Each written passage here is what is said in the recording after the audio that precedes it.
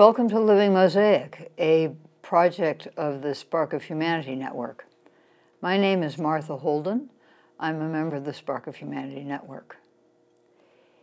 The Spark of Humanity Network is based on our understanding that there is a spark of humanity in each one of us, no matter what.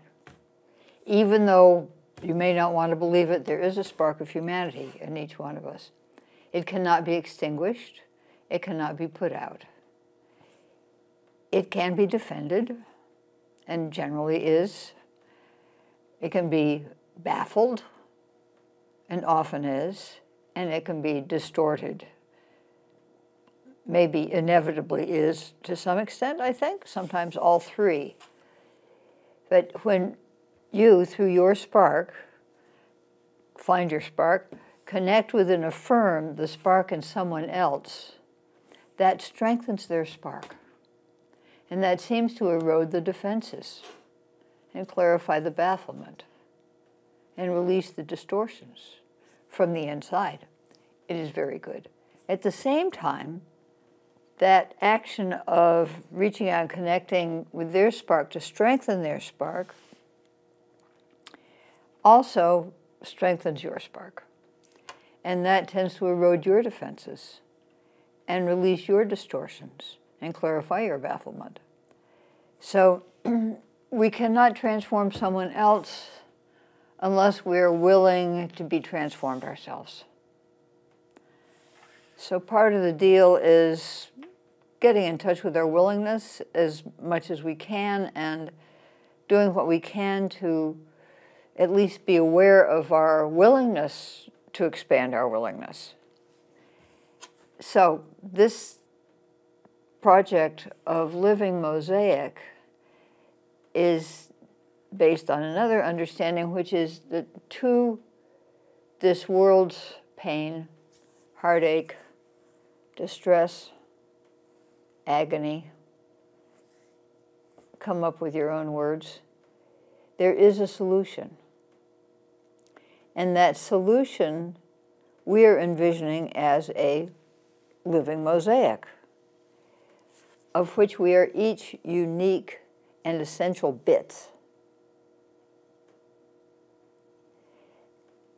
So this program has been about recognizing that and allowing ourselves, encouraging ourselves to let go of those things which get in the way of our finding our place within the mosaic, getting into our place within the mosaic. It's like the mosaic being alive is breathing, inhaling, exhaling, and the mosaic is just, actually, I just think of it as inhaling, but drawing us toward our place in the mosaic. We don't need to figure it out. At least for me, I know the worst thing I can do is try to figure it out.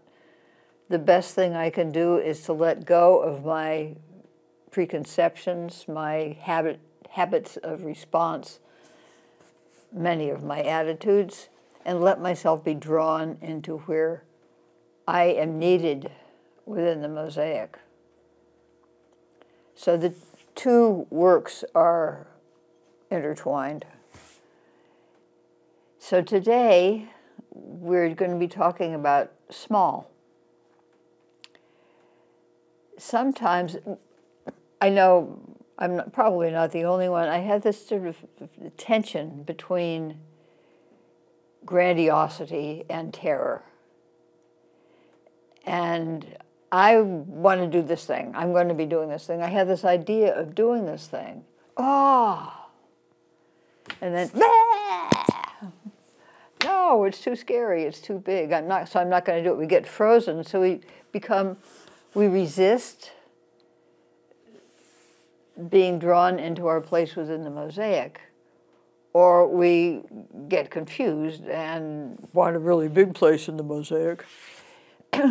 So we're talking about small in terms of that our role in the mosaic is actually very small,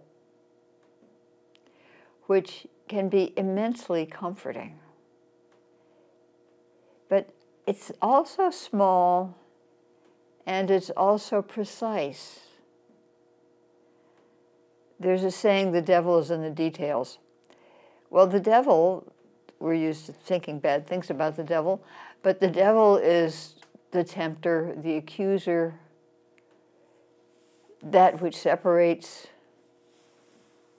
So the details are where we really get to pay attention. Are we really in integrity with our purpose? Are we really deeply paying attention to that still small voice inside us, calling us to do this or not do that, or just shut up for a moment, or be quiet for a moment? So it's small in both two senses. One is the task that we're called to is very small. It may be very deep, but in terms of exposure, it's small. At least that's my sense and my experience, that I get in more trouble than the battle between the grandiosity and the terror. And if I remember, it's just small, just hang into the small. It's all fine. There's nothing huge. And that sort of, it's almost a contrary perspective on the word small, to say it's small, and it's the small things I need to be paying attention to. When I am to speak, when I am to remain silent, when I need to be paying attention, when I need to remember, oh golly, the speed I move at, those each incremental moments are small in themselves, but each one can be an expression of our willingness to, just use it in one way, our willingness to let our sparks grow and strengthen, our willingness to be part of this process where through the strengthening of our sparks, our defenses are eroded, our bafflement is clarified, and our distortions are being released. So it can be a moment-to-moment, that small, and also precise, where we're paying attention, and not just, oh, it doesn't matter. You know, I can get by this. This is casual. To tune out, which is one of my favorite things to do, which is why I'm talking about it in part, so I can remember it. Okay, so I'm going to take a couple minutes of silence here, and to let that settle in. Then if there are questions or comments, fine. Otherwise, something will happen, and I'll keep on prattling on.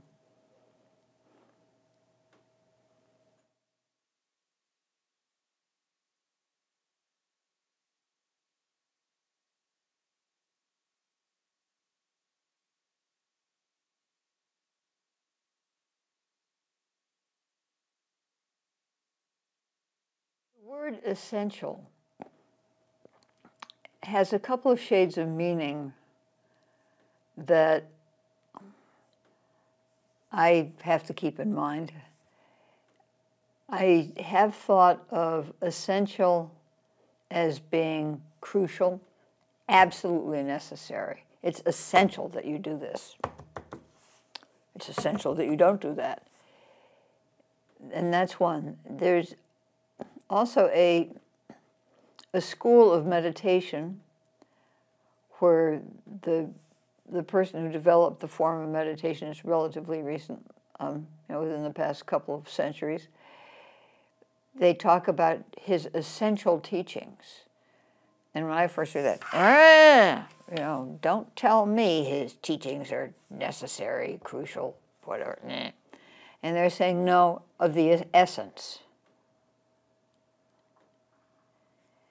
So looking at that our role belonging, our role within the mosaic is essential. Not only is it required in order for the mosaic to be whole and be fully alive, for its life to be fulfilled of the mosaic, but it's also essential in the sense that it's of our essence. It's our truth. It's who we truly, and some people really love the word authentically, are. When we are in integrity, it has to do with integrity, it has to do with precision, it has to do with truth, and that place where our truth resides, which we may not be familiar with, we may resist having anything to do with, we may be afraid of, but there is that. This is all language. A spark of humanity is a metaphor. It's all metaphor. We may all be metaphor. That's one way of looking at this whole earthly conundrum, is it's a metaphor. So that essence of us, who we essentially are, it's our essence, the truth within us, the nub, the seed, the tone of true within us.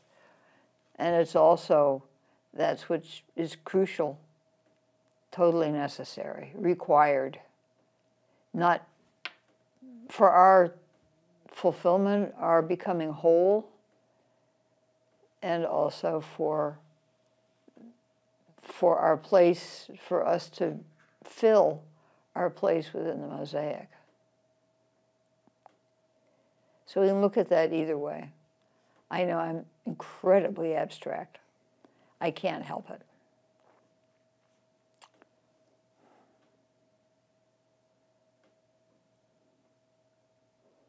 Maybe I could help it. But I trust that I will be guided. I will become aware if I need to be less abstract. Some people really like abstract. Some people are fed by it.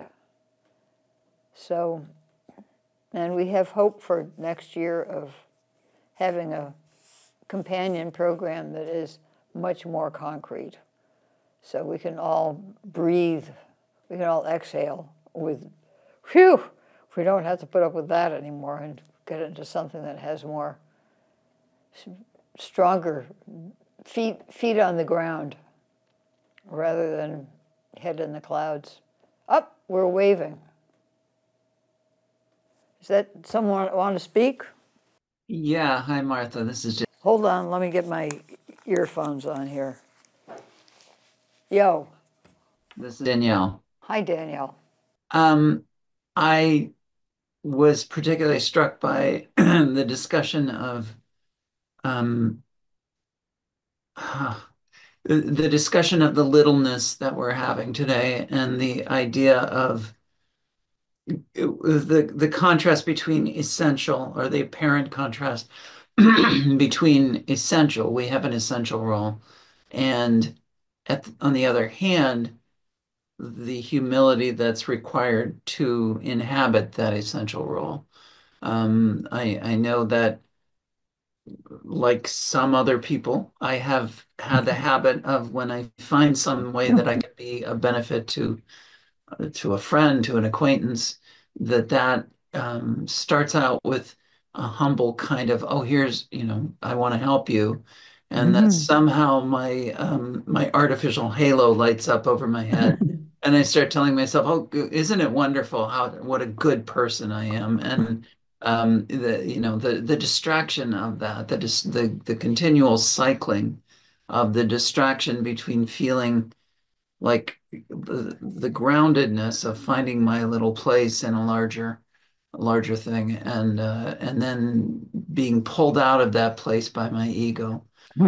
So that's one thing that I was reacting to. And then another abstract thing is that, as I was picturing Because mosaic it's a great word. I'm not trying to detract from it. I know you'll talk about the dance or the music.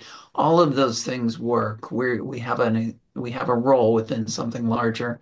But for whatever reason, those little things that we used to make when we were kids in art class, where we glued different kinds of beans onto a sheet of plywood or whatever, so that we created I mean, it was a mosaic, but it was out of beans or peas or whatever, because we needed different colors. And I started picturing one of those in my head, and all those things sprouting. Like somehow that idea that somehow these things aren't stones like mosaics tend to be, but they are something with life within them. And that idea of something turning into a whole other thing, a chia pet, rather than just a bunch of collected, scattered beans that make this image. All of that popped into my head. So it's not particularly useful in terms of it provoking discussion, but it is what my mind made of what you're talking about. Thanks, Danielle. Well, of course, it provokes discussion from me, maybe nobody else, because it is a living mosaic, and I think it's important to be aware of that, and that it's, and our place is living, and we don't get to stay the same. Oh, I found my place in mosaic. I'm set for the rest of my life. Yay, me! No, it's not. It's not the way it is.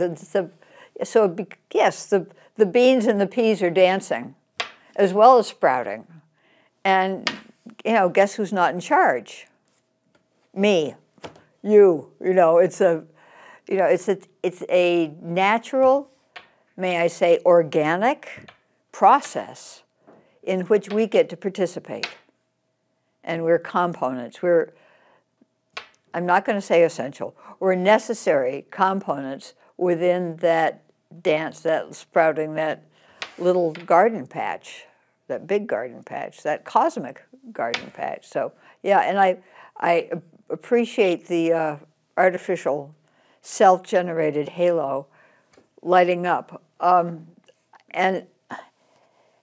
I think that's training. I mean, thank God, if I can use that word, you have a spiritual practice. I have a spiritual practice, and that's part of it, to become aware of when I feel the light start blinking on in that little artificial halo.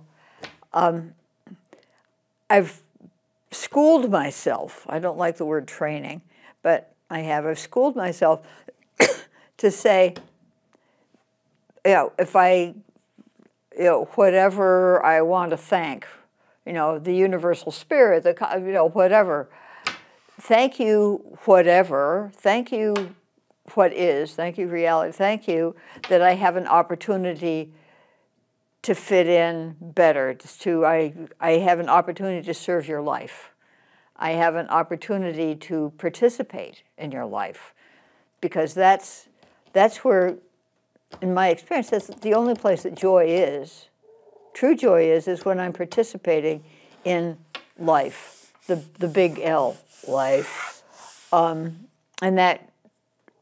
the more I am right-sized, the more I am humble, the more deeply I participate, the more truly and effectively I just participate, is the smaller I let myself be, and sort of like going through a sieve, being able to get through the sieve and not get hung up, or a colander, get hung up there, so I can become truly, and that sort of experience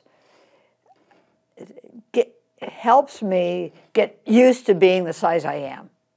I'm supposed to be in all its little precise tininess. So it's, anything more to say? Because I'm about done with responding to what you said last time, so you might as well.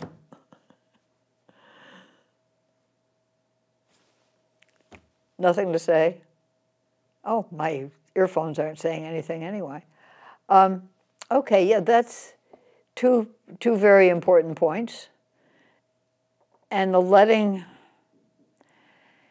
just letting go of my own preconceptions of where I'm needed, of what I'm supposed to be doing,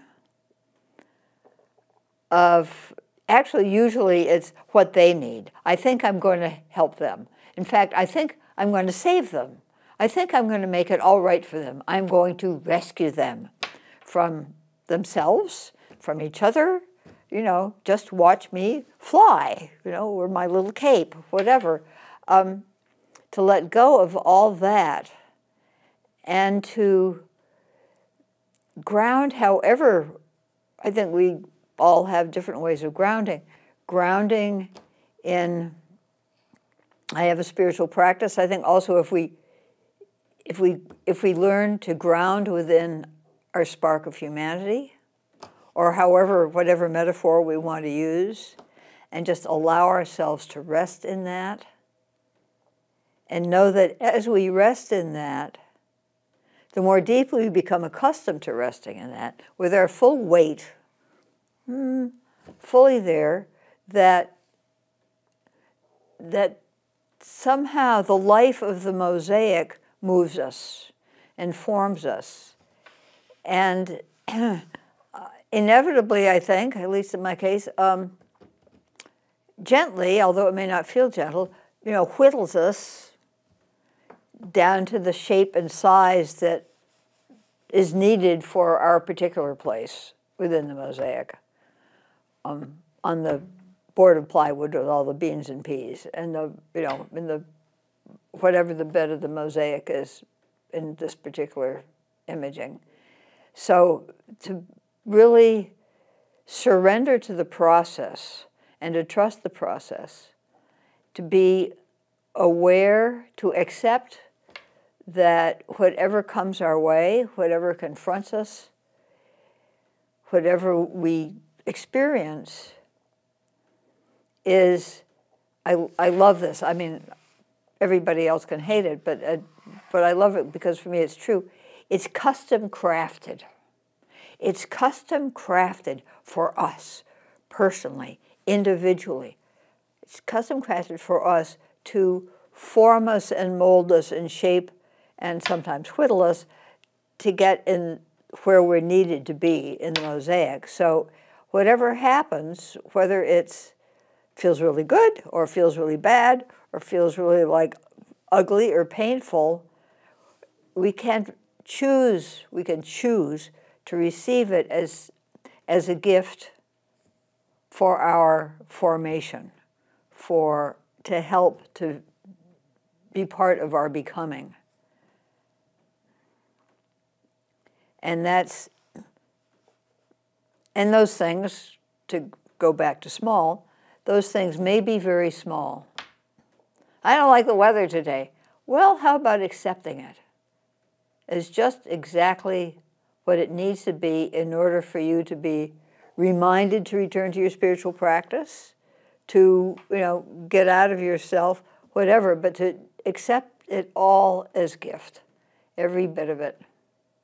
So thank you, Danielle, for joining me in person and live and audible. And thank you all, whenever you watch this, if you ever do. And thank you to the life of the Mosaic. And thank you to the dear and beloved and talented and generous-spirited folks of Orca, and the folks of the Spark of Humanity Network, our administrator, Rose Fisher, and the other members of the Spark of Humanity Network who are supporting this endeavor with their good wishes and vibes and maybe even prayers. So thank you all for joining us.